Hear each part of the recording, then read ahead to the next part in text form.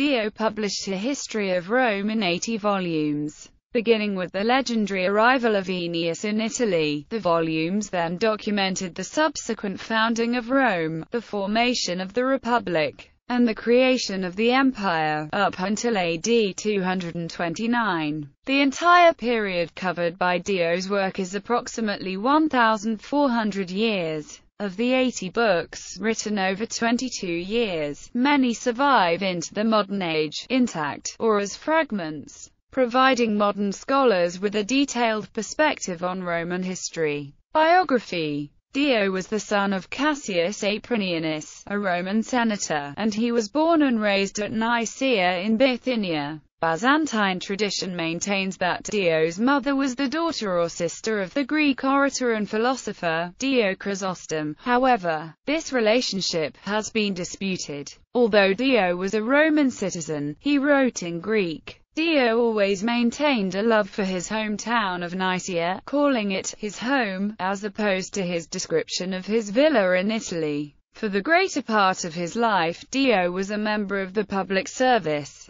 He was a senator under Commodus and governor of Smyrna. Following the death of Septimius Severus, he became a suffect consul in approximately the year 205. Dio was also proconsul in Africa and Pannonia. Severus Alexander held Dio in the highest esteem and reappointed him to the position of consul, even though his caustic nature irritated the Praetorian guards, who demanded his life. Following his second consulship, while in his later years, Dio returned to his native country, where he eventually died. Dio was either the grandfather or great-grandfather of Cassius Dio, the Roman consul in 291. Roman history. Dio published her Roman history, in 80 books, after 22 years of research and labor. The books cover Roman history for a period of approximately 1,400 years, beginning with the arrival of the legendary Aeneas in Italy,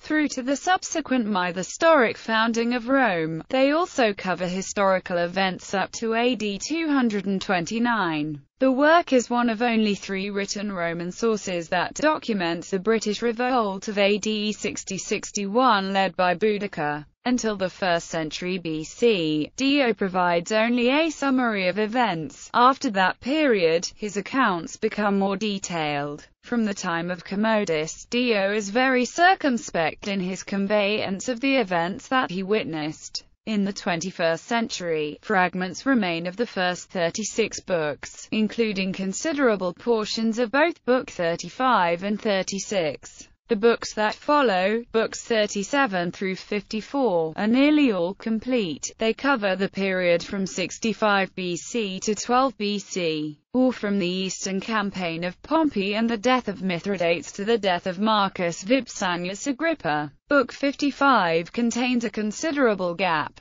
while books 56 through 60 are complete and contain events from the defeat of Varus in Germany to the death of Claudius. Of the 20 subsequent books in the series, there remain only fragments and the meager abridgment of John Xiphilinus, a monk from the 11th century. The abridgment of Xiphilinus, as now extant, commences with Book 35 and continues to the end of Book 80. It is a very indifferent performance and was made by order of the Emperor Michael VII Parapeneses. The last book covers the period from 222 to 229. The fragments of the first 36 books, as they have been collected, consist of 4 kinds. Fragment of Valesiana. Fragments that were dispersed throughout various writers, scholiasts, grammarians, and lexicographers, and were collected by Henry Valois. Fragment of Peresiana. Large extracts, found in the section entitled, A Virtues and Vices, contained in the collection, or portative library,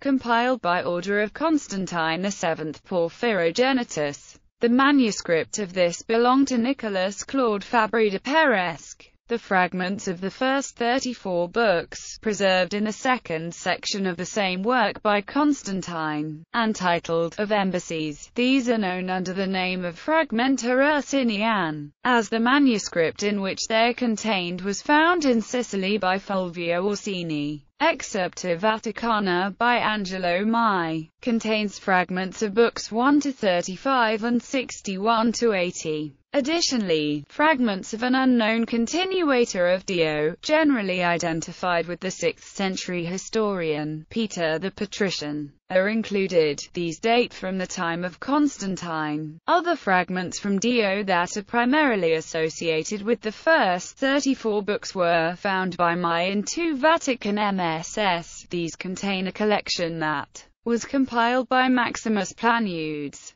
The Annals of Joannes Zonaras also contain numerous extracts from Dio. Literary style. Dio attempted to emulate Thucydides in his writing style. Dio's style, where there appears to be no corruption of the text, is generally clear though full of Latinisms. Dio's writing was underpinned by a set of personal circumstances whereby he was able to observe significant events of the empire in the first person, or had direct contact with the key figures who were involved.